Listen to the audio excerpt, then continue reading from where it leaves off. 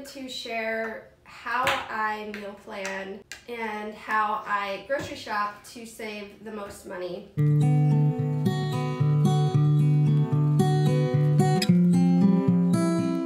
It is a rainy, cold Halloween morning here in Central Illinois. So I am all bundled up and ready to go do our weekly grocery shopping trip. Little man is just finishing up his breakfast, and as soon as he's done with that, we will get him bundled up and we will head out the door. I wanted to share with you guys how I meal plan and grocery shop to save the most money and get the most items that we can to build our pantry and stock our freezers. This is just how I've done it throughout the years. We have a pretty tight grocery budget, so I try to get as much bang for my buck. And this is just the way that I have figured out how to do that. So if you have any grocery shopping tips, please send them my way. Put them in the comments. I would love to know. Once you're done eating, we're gonna go grocery shopping. So I always meal plan the day before I go grocery shopping.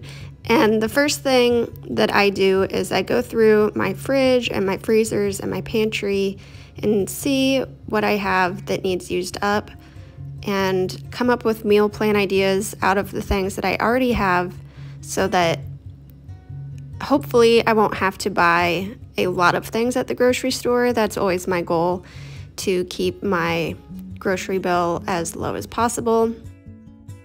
And then it also creates room for me to be able to buy things off of the clearance aisles and stock my pantry off of the other deals that I find.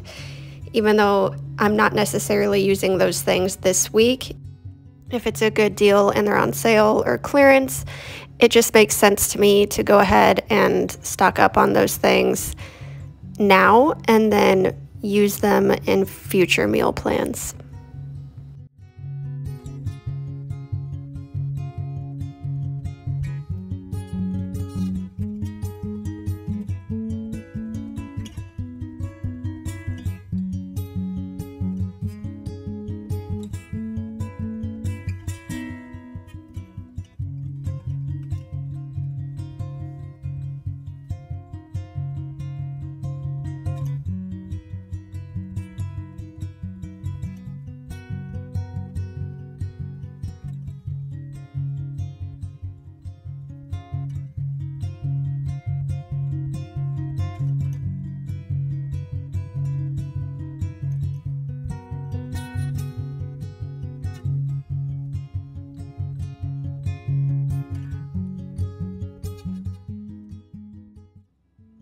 So after I've looked through everything and refreshed my mind with what we have stored, I like to sit down with my planner and my cookbooks and just look through everything and see what kind of meals that I can make out of the things we already have. I have what I like to call a homemaking binder, and I keep a lot of different things in it, but I keep all of my favorite recipes that I've found either off Pinterest or magazines that I've ripped out, and it just makes it easy for me to flip through and come up with ideas. And then I look over my week and plan accordingly based on what each day has going on. I also always look through the sale ads for the week to see what kind of good deals I can find and what sale items I want to focus on trying to grab and what the best deals are out there. Okay, so I've gone through and checked everything that I have in my pantries and freezers and sat down and meal planned. So I wanted to go over it with you guys and explain. We are going to do bacon grilled cheese with Tex-Mex tomato black bean soup. And all we need for that is cheese, a cheese block to shred for the grilled cheese and sandwich bread. We're gonna do oven baked tostadas with the leftover soup because I know we won't eat all of that night. And then also some homemade guacamole with all of the avocados that I have that need used up. And all we need for that is the lettuce, maple mustard chicken thighs with baked potatoes, and do not need anything for that one. Ravioli with the sauce and frozen veggies. All we need for that is cream cheese, roast beef po' boys with fries, and we just need the tomatoes and lettuce, but we also need the same lettuce for that. So these lettuces are gonna be one head of lettuce. And then with the leftover roast beef, I'm going to make a beef vegetable soup with cabbage and then buttered bread.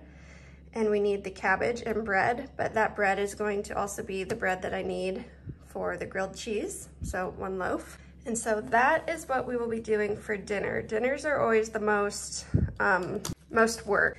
Takes the most planning. Breakfasts are always very similar for us. We're gonna do eggs and avocado toast. We have all those avocados, and we will have the bread. We have stuff for smoothies, if that sounds good. And we will also have stuff for egg sandwiches. So that's what our breakfast will be.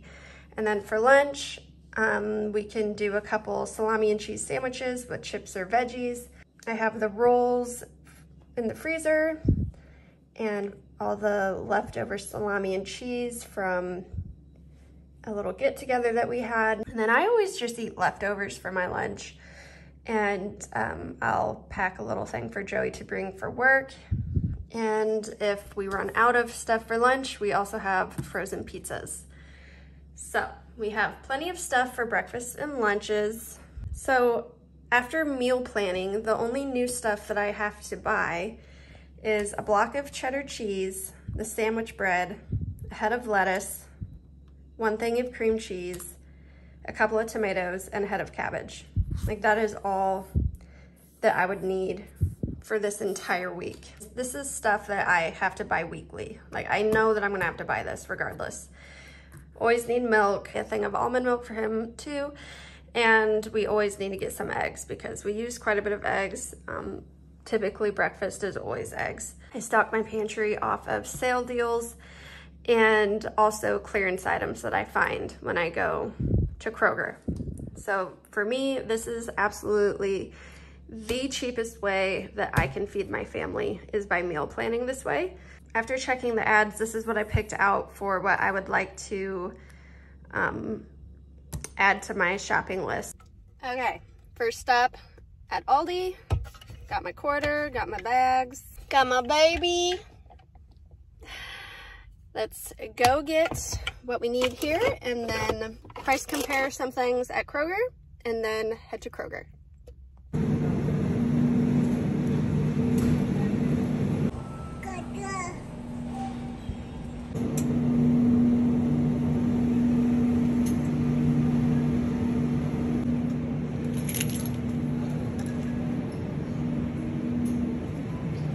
All right, second stop, Kroger's. It's like really busy here, so we'll see what kind of deals we can find, and hopefully they still have everything that I wanted of the sale items. So let's go, buddy. So I spent $27.90 at Aldi, and I spent $53.66 at Kroger's, so right around $80. I like to keep our budget between $50 and $75, so we went a little bit over, but that's okay. So if you remember, this was my items here that I needed for the meals that I planned. So as far as like meal planning goes and what I really needed, these here are the items. And then for what I need weekly, I need my 2 things of milk for Lucas, a thing of milk for us, Lucas's almond milk, and our eggs. And I had a 40 cents off coupon, which did end up making these eggs slightly cheaper than Aldi. I also found these ground pork for 50% off. So they ended up being around $2.15 each. So I grabbed 2 of those to stick in my freezer. And then I checked, and the cheese is cheaper for the sale at Kroger than it was at Aldi by about 20 cents. So I stocked up on some cheeses to put in my freezer too. And I also checked the butter prices, and with the sale, it ended up being, I think 30 cents cheaper per butter at Kroger. I got them for $3.49 each, I believe. So I went ahead and got 4 of those. I got 3 avocados for 69 cents each. Bag of did I just call those avocados? Mangoes. A bag of avocados for $1.99. These were 2 for $3 at Kroger, and I also had an 80 cents off coupon, so I got them for about $2.20. And for my clearance items, I found 2 of these bacon. They actually had quite a few, but I just grabbed 2 for $3.49, regularly $7.99. I found some of these spices for 99 cents, normally $2.49, and I just ran out of parsley, so that was perfect timing. So I grabbed 2 parsley and 1 oregano. These coffee cakes were $1.79 each, normally $3.50. This big bag of blueberry oats and honey granola, I got it for $3.29, normally $6.49. Some snacks for Lucas, $1.99, normally $3.99. And then this isn't food, but 99 cents, normally $7.19. That's a crazy good deal. And these cups will be perfect for him. He's drinking out of straws, and yeah, just perfect little cups for him. And us, if we're honest, like it's a decent sized little travel cup. 99 cents for a 6-pack, that I thought was an amazing deal. So for this week's grocery haul, I spent $80, and this is what I got. So all of this gets to go into the freezer. It's a nice little stock up from this week, and it's all good deals that I found. And it'll help with future meal planning. So let's get it put away.